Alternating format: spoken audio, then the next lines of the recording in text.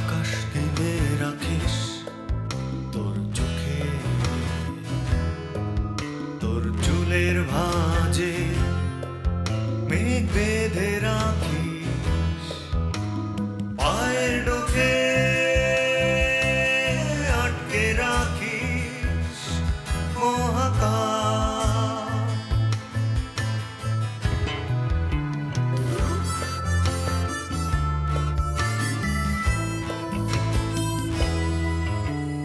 হাওয়ায় গড়া তোর শরীর, তোর চারপাশে ধুলো দেয়াল, বুকের জানালা খুলে দিলে অন্ধকার, ঢুকে পড়ে রাত্রি ঘুম পোকা হাহাকার। পাথর চোখ তবু স্বপ্নে মাখামাখি তোর কারতা, আমি স্বপ্নভুখ প্রেতাত্মা তোর খুব কাছে একলা একা। ওরা আমারে হায়ার করে নেছে এখানে পার্টি জমানোর জন্য, তাই আমারে বাড়িতে পৌঁছে দেওয়া ওদের দায়িত্ব। আপনি আপনার মেয়ের সঙ্গে যখন ইচ্ছে তখন দেখা করবেন, কার বাপের কি করার আছে সেটা আমি পরে দেখবো। আরে দেখা করতে তো গেছিলাম বাসায়, সামনে পর্যন্ত আসলো না। তোমার বাবা মেনে নেবে বিষয়টা? তোমার বোন শিলা কে মানলো কে না মানলো তাতে কিচ্ছু আসে যায় না। আমার জীবন আমার জীবনে কোনো নাক গলাতে আসলে নাক ভেঙে ফেলবো। আমার মনে হয় আপনি ভদ্রলোক, একটু বেশি বেশি ভদ্রলোক, সেই কারণে সরাসরি কথা বলতে পারতেছেন না। আমি যা বোঝার বুঝে নিছি। এখন কন, আপনি কি সারা রাত আমার সাথে থাকবেন না 2-1 ঘন্টা আমার সাথে থাকবেন? সব ব্যবস্থাই আছে। মানে ভাবি, না ভাবি, সরি, মানে আপু আসলে মানে হাসান ভাইয়ের আসলে কোনো দোষ নেই। আমি ওনার হয়ে মাপ চাচ্ছি। আপনি কেন মাপ চাইবেন? না মানে ওই আসলে ঘটনাটা হয়েছে কি, হাসান ভাই আসলে ভীষণ সাদাসিধা একজন মানুষ। ওনার আসলে কোনো ফল্ট নেই। এই যে চিৎকার চেঁচামেচি এসব করার যে ফালতু আইডিয়াটা, ওটা আসলে মানে আমার এরকম একটা ভয়াবহ বুদ্ধি আপনি কেন দিতে যাবেন? আপনার সাথে কি আমার কোনো শত্রুতা আছে? জি না, নেই। না আমি আসলে ওই সামান্য জাস্ট একটা দুষ্টামি করতে গিয়েছিলাম। মানে হাসান ভাইকে আসলে কখনো রাখতে দেখিনি, তো ওনাকে রাখলে কেমন লাগে সেটা দেখতে গিয়ে মানে এরকম হয়ে গেছে। আসলে উনি চমৎকার একজন মানুষ, ওনার আসলে কোনো দোষ নেই। যা দোষ সব আমার। আপনি প্লিজ কেসটা উইথড্র করে নেন। ওকে, আমি কেস উইথড্র করে নিব, কিন্তু শুধুমাত্র আপনার রিকোয়েস্টে। আমি এরকম কোনো পেইন আর চাই না। কোনো পেন হবে না, কথা দিচ্ছি, প্রমিস। আপনি কি চাটা কিছু খাবেন? আসলে আমার একটু কাজ আছে। না ঠিক আছে, আসলে না আমি যাই তো। কিন্তু ম্যাডাম, আপনি কি একটু কাইন্ডলি ইন্সপেক্টর সাহেবকে বলবেন যেন আমি গিয়ে হাসান ভাইকে নিয়ে যেতে পারি? ঠিক আছে। ম্যাডাম,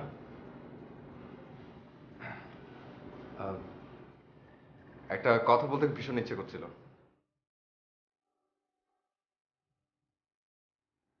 বলুন। মানে ব্যাপারটা যদিও অনধিকার চর্চা হয়ে যায়, তারপরও মানে বলতে ইচ্ছে করছে। মানে হাসান ভাইকে দেখেছি, হাসান ভাই একজন চমৎকার মানুষ। আপনি আমার সাথে যেরকম ব্যবহার করলেন, আপনাকে যেমন দেখলাম, তাতে মনে হলো যে আপনি তার থেকেও চমৎকার একজন মানুষ।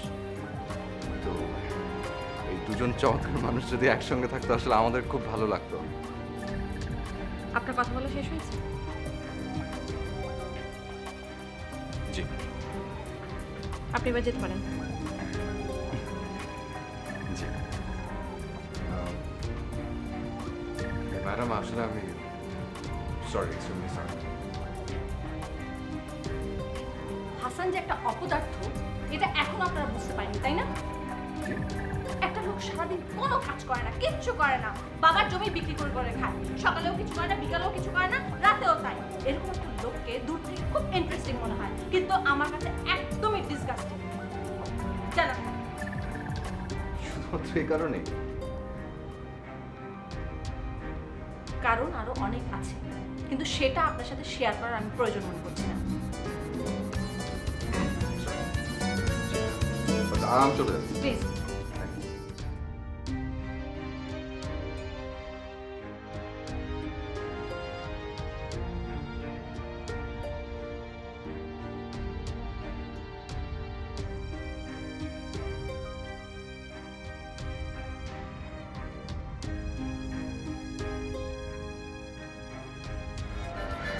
জানবো না কেন, জানে, সেই তো আমার এই লাইনে আছে।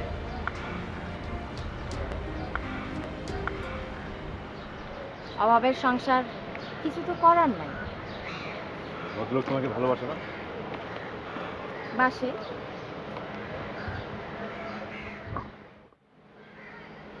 তাহলে সে কিভাবে নিজের বউকে? শোনেন, আপনি তো অনেক পড়াশোনা জানা লোক, আপনার একটা জ্ঞানের কথা বলি, কথাটা মন দিয়ে শোনেন। আপনার কাছে যেটা অন্যায় সেটা তো অন্য কারোর কাছে নাই, আবার আপনার কাছে যেটা নাই হয়তো অন্য কারোর কাছে অন্যায়। পৃথিবীতে ন্যায় অন্যায় বলে আসলে কিছু নাই। হাড়ি ভর্তি গরম গরম ভাতই হইল ন্যায়, বাকি সব অন্যায়। হা করে তাকাইছেন কেন? না, চমৎকার বলেছ। আচ্ছা, তোমার এই কথাটা আমি আমার কোনো উপন্যাসে ব্যবহার করতে পারি? অবশ্যই পারেন। তুমি এই লাইনে কিভাবে এলে? তখন আমাদের অনেক অভাবের সংসার ছিল, আমার স্বামীর চাকরি ছিল না, সারাদিন না খেয়ে থাকতাম, পেটে খিল দিয়ে বসে থাকতাম। এরমই একদিন রাত্রে আমার স্বামী ঘরে ফিরে এসে বলল, কাজ করবা? আমি সাথে সাথে কইলাম করমু। হে হঠাৎই রেগে গেল, কয় কি কাজ না জানি কেন করলা করবা, আগে তো শুনো কি কাজ। তুমি কি বললে? আমি কইলাম কাজের আবার ভালো মন্দ কি, যেই কাজ করলে পেটে ভাত জুটবো এই কাজ হইল লক্ষ্মী, আর লক্ষ্মীরে নিয়ে কোনো প্রশ্ন করি না। যদি সত্য করে বলতে কাজ তোমার ভালো লাগে না, তাহলে এখন ছেড়ে দিচ্ছ না কেন? আমি কাজ ছেড়ে দিলে কি কাজ আমারে ছাড়বো? আর আমি কাজ ছেড়ে দিলে দুনিয়ার কোনো 19-20 হইব? দুনিয়া তো চলে তার নিজের নিয়ম, এটা ভালো লাগলে আছে, ভালো না লাগলে নাই।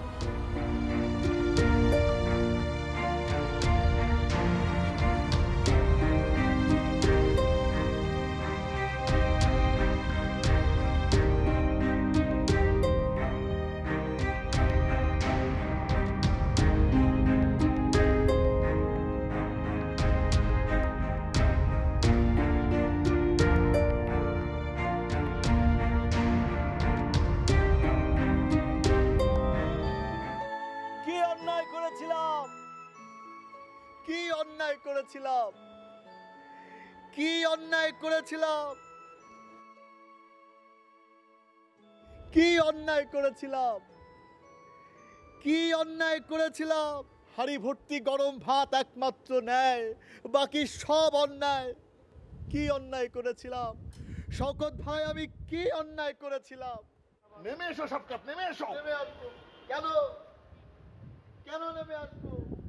কি ক্ষতি হতো? সব শালাকে দেখে নেবো, কোনো ক্ষতি হতো না। নেমে এসো। মেয়েটার যদি বিয়ে না হতো কি ক্ষতি হতো? এত বাতলামি করো না, তোমার বাবার টের পেলে তোমাকে দেখে নেবে। আমাকে দেখে নেবে? আমাকে দেখে নেওয়ার সাহস কারণে আমি একটা নিঃস্ব মানুষ, যার কিছুই নেই, তার হারাবার ভয় কিসের? তুই চুপ কর, একটা থাপ্পড় দেবো। মারেন, মারেন শওকত ভাই, মারেন, মারেন, মারেন। এই তুই নিচে যা, বাবার কাছে যা। দ্য ওল্ড ম্যান, তার দেখাশোনা কর। I don't need you, I need জ্যোতি। এই জ্যোতিটাকে তুমি নিচে যাও, পরে তোমাকে খুলে বলবো।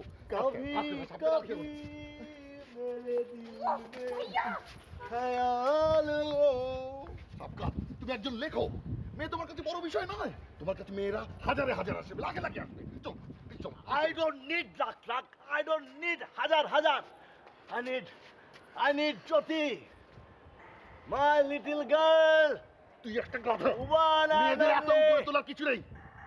চল, তুই লিখবে ভালোবাসার তোমার জীবনে কিছু নেই। চল চল। You R A hypocrite, you R A hypocrite. আমাকে হিপোক্রেট করতে চান? জীবনে লেখালেখি ছাড়া কিছু নেই, লিখে লিখে জীবনকে ভুলে থাকবো? অমন বোকা আমি নই। মরণোত্তর পুরস্কার, আপনার বইয়ের কয়টা এডিশন বেরিয়েছে? মরণোত্তর কি পুরস্কার পেয়েছে দেখে দিতে পারবেন? আমি বেঁচে থাকতে চাই, বেঁচে থাকা অবস্থায় বেঁচে চাই।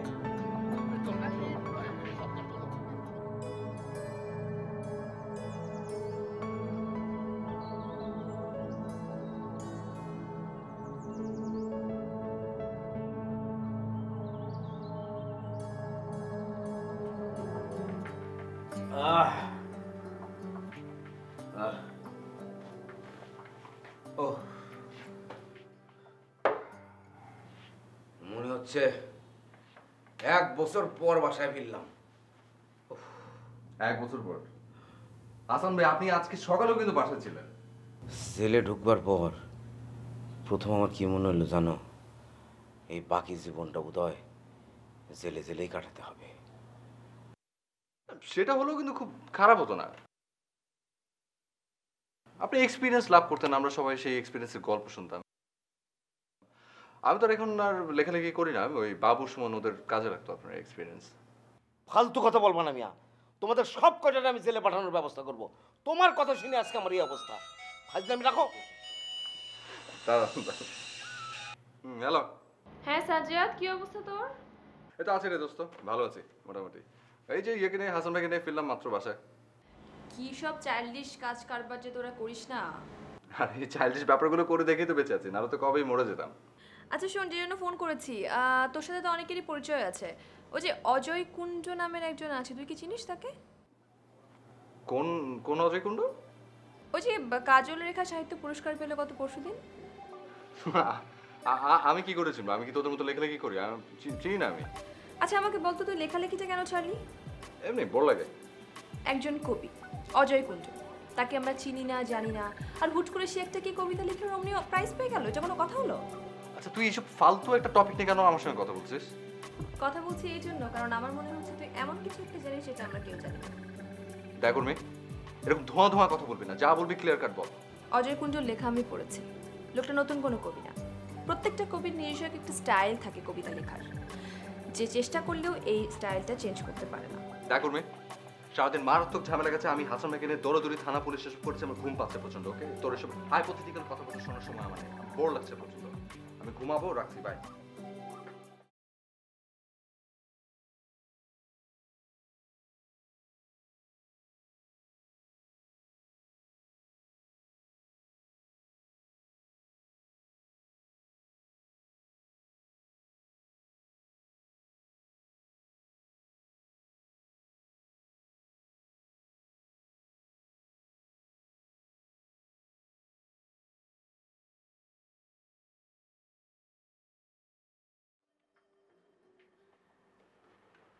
লাইটটা নিভিও না।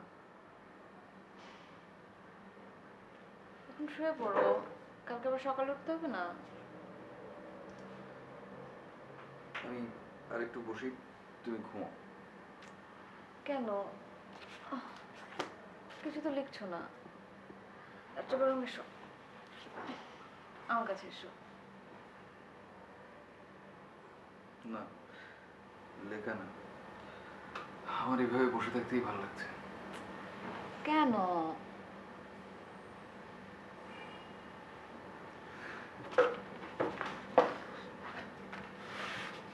এত কষ্ট করে সারা বছর লিখলাম, অথচ পুরস্কারটা নিয়ে গেল ওই অজয় কুণ্ড। আমার খুব মন খারাপ লাগছে। শোনো, সরি, শোনো, মন খারাপ করার কিছু নেই। আমার মনে হয় তোমার একটু খেতে পেয়েছে, নোটিস করে দিই। দীপা, আমার শরীর ঠিক আছে, আর নুডলস খেলে মন খারাপ ভাব যায় না, যাবার কথা না।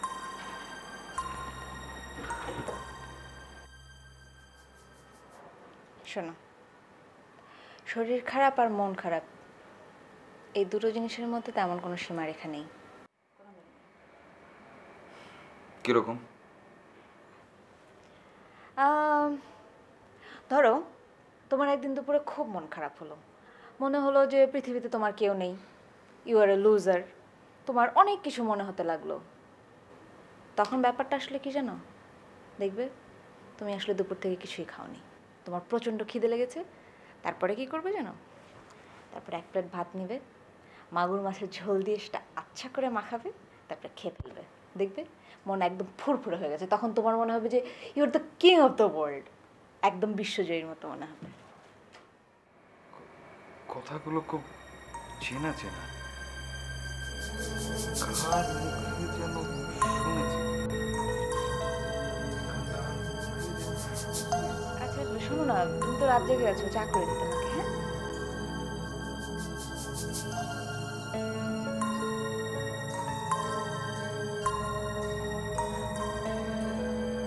বাবু বলতো।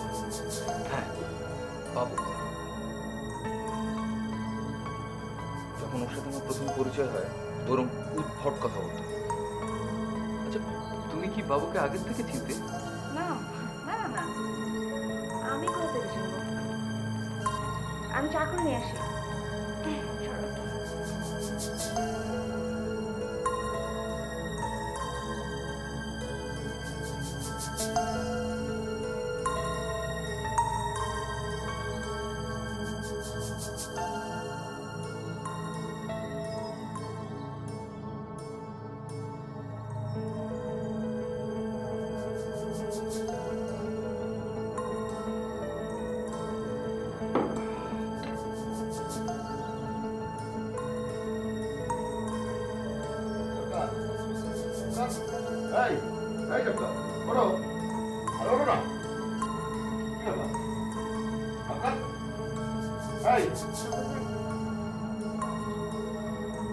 কেন এখানেই বলো না?